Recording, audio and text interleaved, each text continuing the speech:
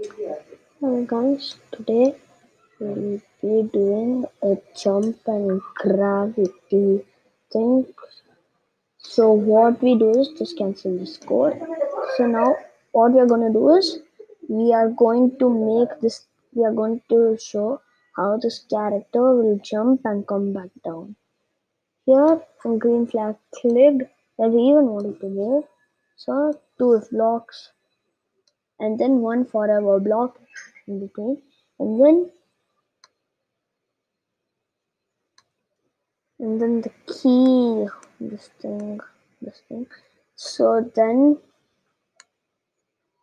put the right arrow here, left arrow, and then here change x by 10. Right is 10, left is minus 10. It doesn't have to always be 10. It can even be 20 and minus 20.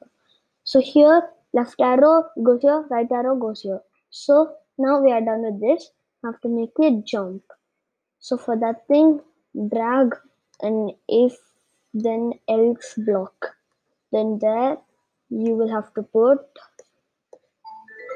drag a Y position and then take this equal to from operators.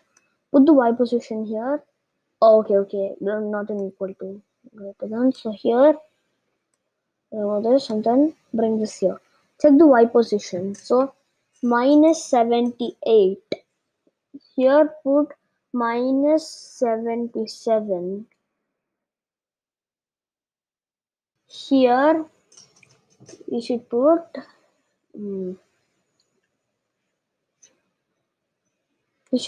set jump to 0, which is a variable to make it jump. We don't need to be jump to scene, so set jump to 0 and then even set set y to minus 78. So then else change jump by minus 1 and change y by jump.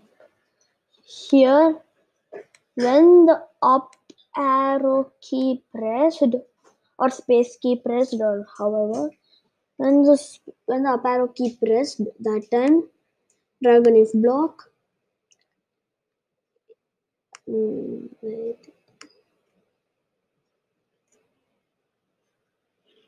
If jump is equal to 78,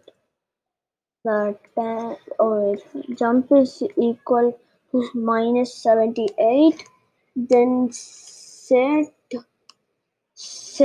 jump to 13 and change y by jump. Well, I think this is not exactly allowed. Wait. When the up arrow key pressed, if jump is equal. Oh, okay, yeah, wait. Oh, sorry, this is a Y position. Or maybe it could. Oh, yeah.